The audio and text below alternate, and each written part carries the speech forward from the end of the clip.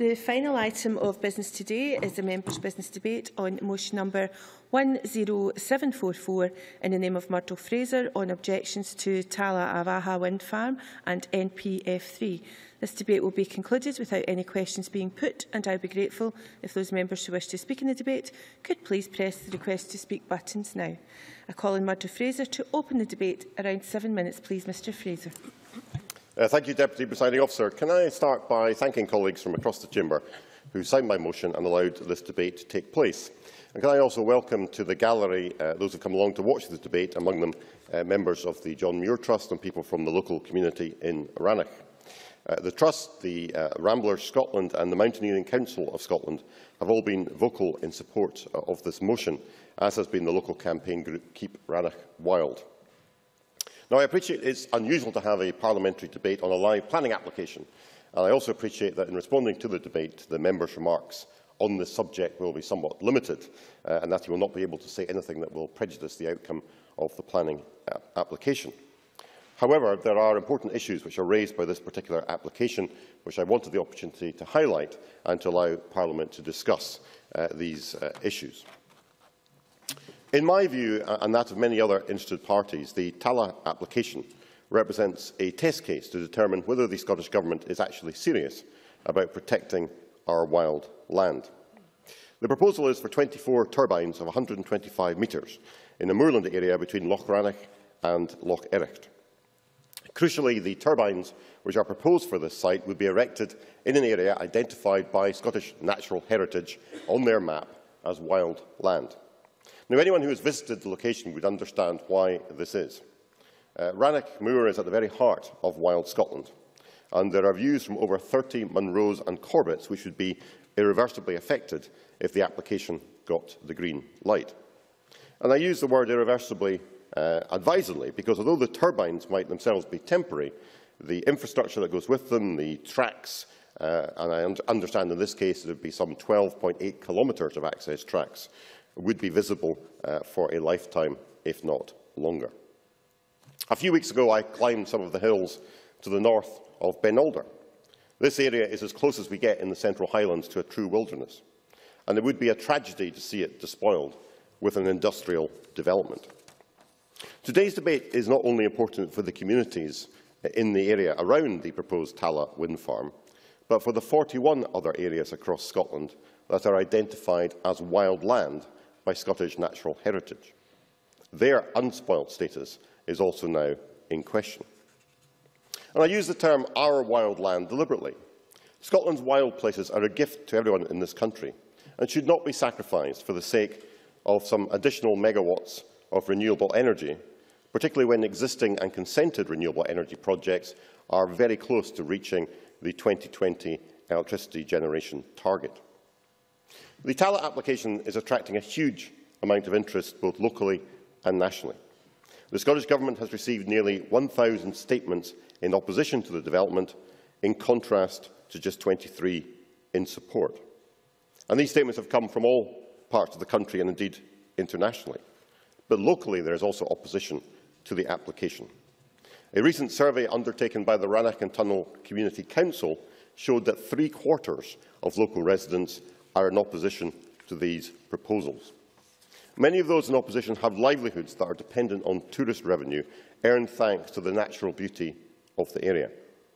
For example, there are over 30,000 people a year climbing the popular Schiehallion mountain, and walking tourism is a major contributor to the local economy. Diana Gabaldon, who is the author of the Outlander book series, now, of course, part of a TV series being filmed in Scotland, has also voiced her opposition. She has said that you cannot put a price on our landscape, and if approved, this development would be both a tragedy and a disaster for wild Scotland. In their submission to the application from Scottish Natural Heritage, SNH highlight the significant damage this development would have on the Rannoch Moor peatlands and blanket bog, features which have been identified as nationally important under Scottish planning policy. SNH have also given a damning verdict on the diligence of the environmental statement that attaches itself to the application. And SNH believe that, if approved, the peatlands and blanket bog resource would be permanently lost. And this is important because peatlands are carbon sinks, and destroying them to build wind farms is an illogical move which could result in higher rather than lower carbon emissions. But I'd like to concentrate, Deputy Presiding Officer, for the remainder of my remarks on the question of SNH's wild land map and what that means. Just over 2 months ago, the Scottish Government released its third National Planning Framework, which included a commitment to protect 19% of our landscape from onshore wind turbines.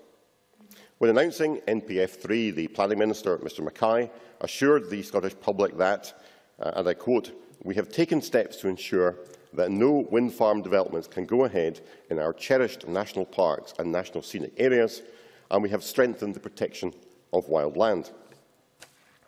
Of course, the Talladh application will be located just 2 kilometres north of the Loch, Rannoch and Glen Lyon National Scenic Area. At the time, I cautioned that these guidelines did not go far enough, as developments would still be possible on wild land. This was confirmed by comments from the Environment Minister, Paul Wheelhouse, in 2013, who said that, and again I quote, wind farms could be built on wild land, but only if substantial mitigation were put in place." Now, many will have seen the recently published map from the John Muir Trust, highlighting the visual encroachment of wind farms across most of southern and eastern Scotland, and indeed increasingly in the Highlands. If approved, the Talladh wind farm would substantially add to the parts of Scotland from which wind turbines would be visible.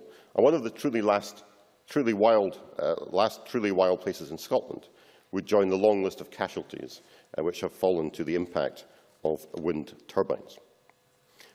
I would like to hear from the Minister today, in responding to this debate, that this is a site unsuitable for a development of this nature. But I appreciate he is prohibited from making that particular statement. But instead, it would be helpful if he could clarify the precise status of the SNH wildland map and in what circumstances renewable energy projects will be permitted on the wildlands identified. The Scottish Government talked tough on protecting wildland, and this application represents their chance to prove it. We've heard a lot from the SNP over the past week about honouring vows and promises, Deputy Presiding Officer. It is now their time to honour their commitment to protecting Scotland's precious wild land. Thank you.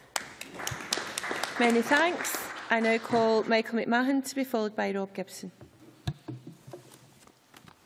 Thank you, Deputy Presiding Officer.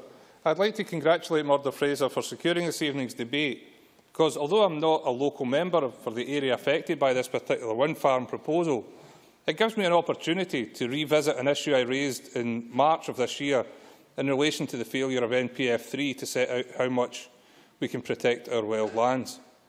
In that debate in March, I noted that NPF3, the main issues report of April 2013, stated that in addition to our nationally important, most scenic landscapes, we also want to continue our strong protection for our wildest landscapes. Yet for all of those welcome words, there was a removal of the core area of wildland map from NPF3. That would be a very grave omission in my view, and is one of the main reasons why the debate that Mr Fraser has brought before Parliament this evening has to happen. If we do not recognise the need to protect our nationally important and scenic landscapes, then those areas of Scotland will continue to fall victim to the onward march of the renewables industry at the expense of our natural environment. Now, let me make it clear, I am not opposed to wind farms in principle. I fully accept that wind farms have a part to play in our future energy production capacity, but I am far from convinced that the right balance is being struck between their development and protection of our wild lands.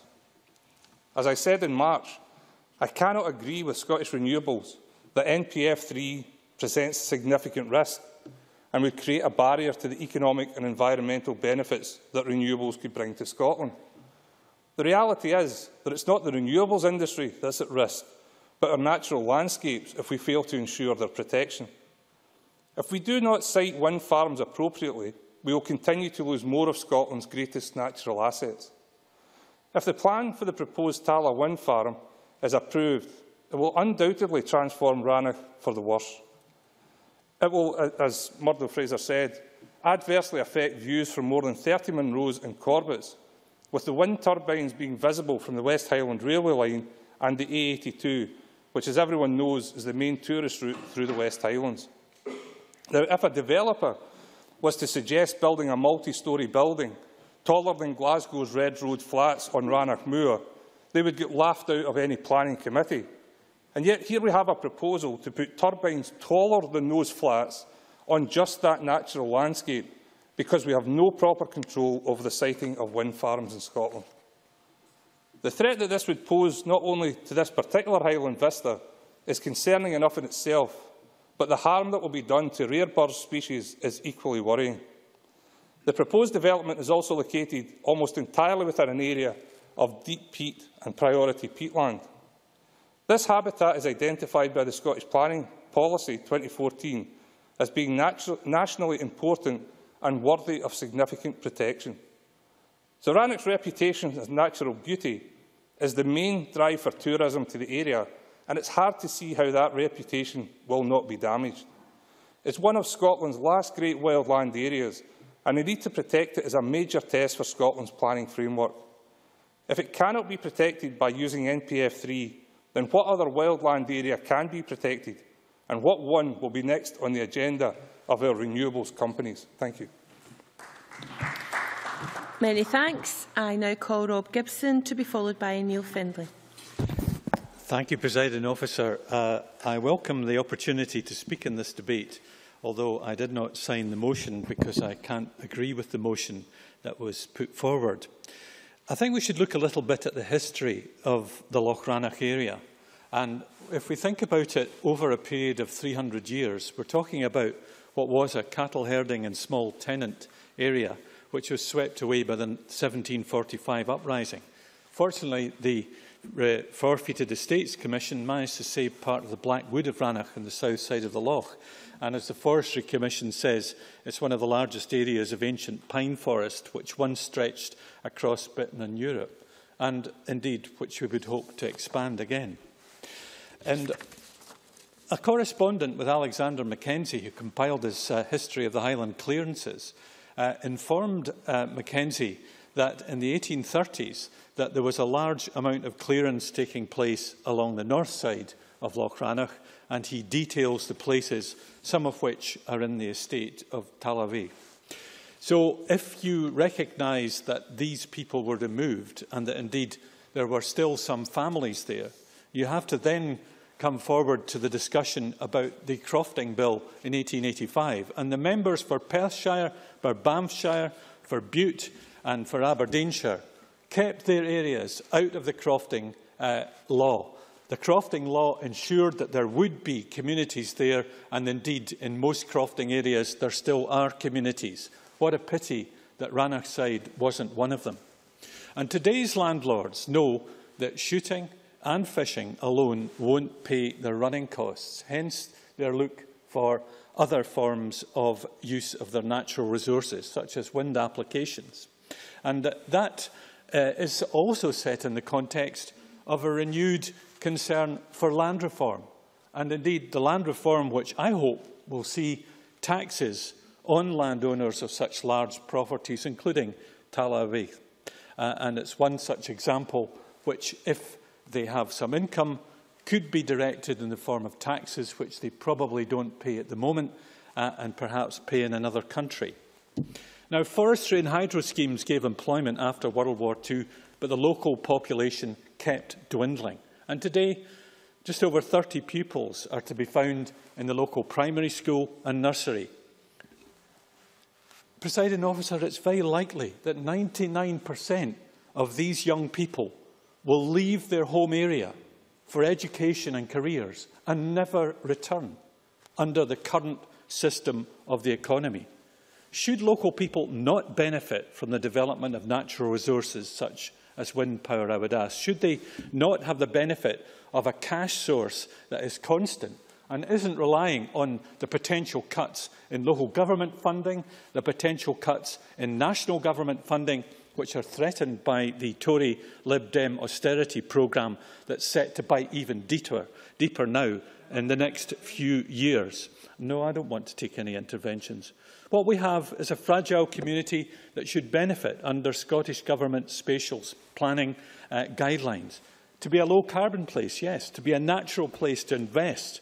A successful and sustainable place and a connected place. And that's how the Planning Minister and the Environment Minister saw the issue. They told the RACI Committee at the time of the NPF3, in their view, the identification of land as a core area of wildland does not mean that there is a ban on development taking place. Development can still take place as long as it can be done in a way that is fully mitigated and the environment can be protected. But the clinching factor, Presiding Officer, is the inexorable pressures of climate change. The clearances removed the small farming economy. The lure of the city robs small places of their most basic services. Now climate change, if unmitigated, could destroy the very scenery that some people talk about.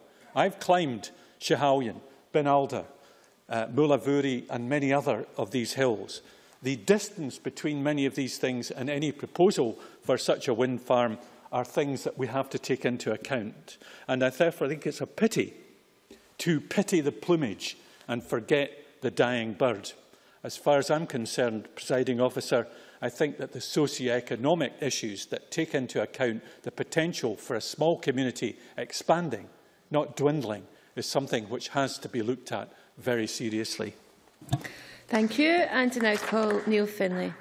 Thanks, Presiding Officer. This proposed wind farm is not in my region. It will not particularly affect my constituents on a daily basis, but the consequences of its approval, if indeed that happens, will be felt far and wide. If it proceeds, it will be viewed as having met the conditions for the new planning framework and Scottish planning policy, which stipulate that any significant effects on the qualities of these areas must be substantially overcome by siting, design or other mitigation. How on earth can you design out the impact of 100-metre-plus high turbines against the background of one of Scotland's most rugged and wild landscape? That is a very basic question we have to ask.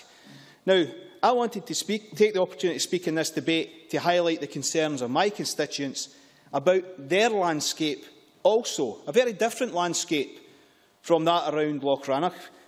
For the people of villages like West Calder, Kirknewton, Addiewell, Longridge, Falthouse, their landscape is just as cherished. It is an insult, whether that comes from planners or whoever, to infer that their natural heritage is any less value than any other natural heritage. And it seems appropriate at this point, I think, to refer to a letter that I've kept for around 15 years. It's the evidence presented by Mrs Mary Allison of Blackridge in West Lothian to a planning inquiry into an open cast coal application affecting the village that she grew up in. And Mary's contribution, I think, is as relevant today in relation to wind farm development as it was then in relation to open cast development. I'd like you to listen to what she said. She said of the, in inverted commas, experts paid to provide evidence to any inquiry. Many of the presentations heard prior to mine have the lure of scientific objectivity. However, I would contend that these presentations do not give us answers. They provide a collection of research facts which are neither wrong nor right. They are simply facts that have no meaning until we bring our values and our judgments to their interpretation. The developer, and we can see the wind farm developer in this scenario, has a set of corporate values, the government a set of political values, the community a set of community values. None of these are value-free, neutral or objective. We see each in a different light because we each stand to gain or lose different things from the proposal. I would contend that the community can only lose. Any economic gain will be short-term, whilst the longer-term consequences will be negative. Speaking of her community, Mary, a senior research fellow, said, "These landscapes and the experiences are what give me my sense of place in the world. Where I come from, the communities that made me, these are valuable to me and could never be recreated." That is the same irrespective of where you live. And beauty and the value we place on our community is in the eye of the beholder. I love for example, the Five Sisters shale bings in West Lothian, just as much as I love the landscape that's being discussed here. We may be here to debate the construction of a wind farm in Rannoch Moor, but as of today, in my area, 12 wind farms housing 83 turbines have been given approval to go ahead and are operational in West Lothian. The problems with the Scottish Government's wind farm policy, and I fear this may happen in this wind farm as well, is the problem of over-concentration, because when one application succeeds, then the developers pile in with a whole lot of more applications, and communities feel under siege. It is a free-for-all, and I fear it will get worse under the new planning policy. And this is not to dismiss the necessary move towards renewable energy. It is vital that Scotland plays its part in reducing carbon emissions. However, one of the main issues with all of this is on ownership. This application is by Aventus BV, a Dutch company, probably a Dutch multinational. The applications in my area come from Spanish, French, Italian, Danish multinationals. A recent one came from an Austrian prince. None of them are owned by the community. None of them are owned by local government. None of them are owned by the public sector. Therefore, the money flutters off to the boardrooms of Madrid, of Paris, of Rome, or of Copenhagen, or wherever. And I believe what we need is a national spatial plan that avoids the over-concentration and the ruination of natural landscapes like this, whilst ensuring that where we have wind farm development, that communities are rewarded for wind technology being applied in their area. We need a plan that takes into account everybody's views in Scotland, each voice given an equal footing, each community's view respected. The Scottish Government must be careful, because its imbalanced and mismanaged pursuit of renewable energy targets is turning people against renewable energy, and that is a very dangerous thing. But all I would say is that some of the applications in my area are as likely to turn people against wind farm development as this application is in this area. Thank you. I now call on Derek Mackay. Minister, you have around 7 minutes to respond to the debate, please. Thank you, Presiding Officer. As has been mentioned, the Ministerial Code is clear that I must take particular care to avoid conflicts of interest when dealing with planning matters, including the granting of energy consents. This is the second time in recent months that a member's business debate has come forward which focused on a live planning application. It is well known that ministers cannot comment publicly on live planning applications, as this could potentially prejudice the final decision. Given this, I have concerns that such debates have been conducted. I should also make it clear that the Minister for Energy, Enterprise and Tourism, who cannot attend today, takes decisions on Section 36 applications, and rightly as the Code states, I cannot express an opinion publicly on a particular case which is before Ministers for decision. Following the debate this evening, Presiding Officer, I will be seeking to write to the Standards, Procedures and Public Appointments Committee to seek their views on whether the guidance on motion and amendments can be reviewed in light of the Parliament accepting motions for debate on live planning applications. Moving on, any current planning decisions should not be considered as setting a precedent. Future proposed developments will be assessed on their own merits, given the unique circumstances of each case and always in the context of relevant policy and guidance, of course. Neil Findlay. So all this talk about an open Parliament, discussing and debating the issues of the day, we're now going to get a political fix that avoids people discussing the very issues that all these people in the gallery want to discuss. Minister. Well, I think that's quite an unfortunate intervention, when what I'm trying to do is to uphold the integrity of the planning system, and that should work in a way that inspires confidence in the system. If we indulge in quasi-judicial matters in the Chamber, then that risks even the rights of objectors within the planning system as well. Murdo Fraser, to his credit, has raised issues of concern in due parliamentary process in terms of the committees and studying National Planning Framework 3 and Scottish planning policy. Mr Findlay has not taken the same approach in terms of supporting the changes to SPP and MPF 3. So I suggest if you object to Scottish planning policies, you do it on the basis of policy objections in the right place, as opposed to trying to use mechanisms which may be counterproductive to those who you seek to represent. In terms of the statement, I think I need to make progress on the issues that have been raised. If you want to come in later once I've made further progress, I'm happy to take you then. So let me emphasise the clear position I set out when I published National Planning Framework 3 and Scottish Planning Policy this June. On all matters I appeared before the Parliament and offered to return to the committees of Parliament on any matter of policy.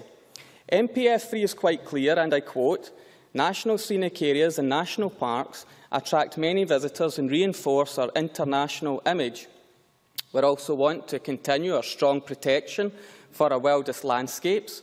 Wild land is a nationally important asset.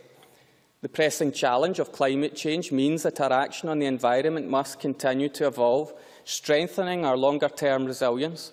A planned approach to development helps to strike the right balance between safeguarding assets which are irreplaceable and facilitating change in a sustainable way.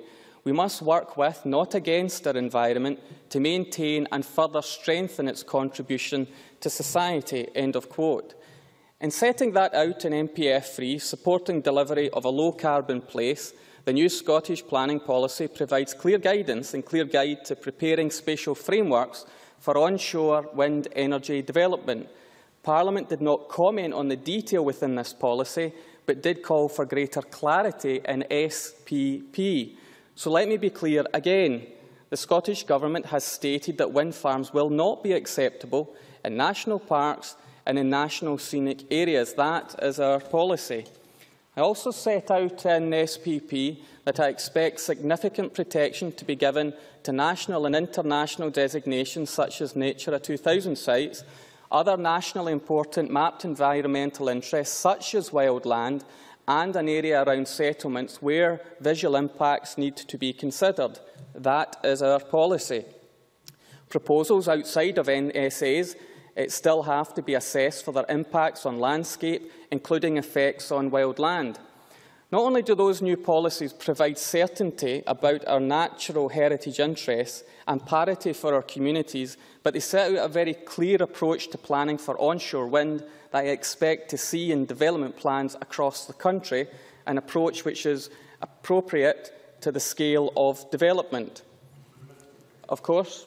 Murdo Fraser. I'm very grateful to the Minister for giving way and setting out on the record what he's just done. I wonder if he could specifically address the point I made towards the end of my speech and tell us, in what circumstances would he see renewable energy projects being permitted on areas which are designated as wildland? Minister. I do believe, and I'm being very careful to avoid reference to any live application, but I believe the detail is set out in NPF 3 and SPP, where all those considerations have to be taken into account and a judgment made. But I would reinforce the point again that one decision is not a precedent for another. Every case must be judged on its merits with all the relevant material considerations to hand.